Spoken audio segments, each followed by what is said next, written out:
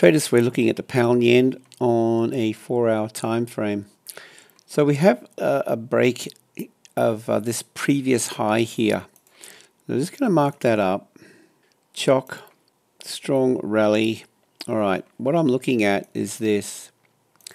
It's going to pick up some levels. We'll just grab this balance area, pull it through around these highs. We've got this level here that it's touched. That's my next port of call. And then we have, well, we'll go with this one here.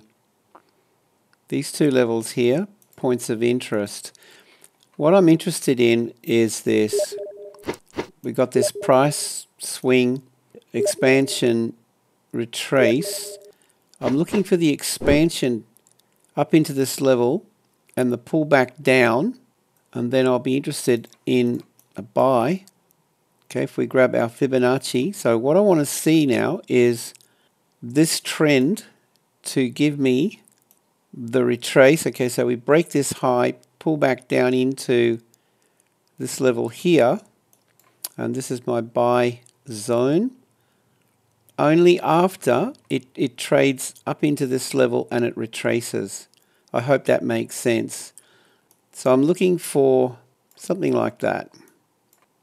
Anyway, you can see what I've got marked up here. It has to retrace after it reaches this level. Alrighty, so that's my take on the pound yen. I'd love to hear your feedback, comment by all means.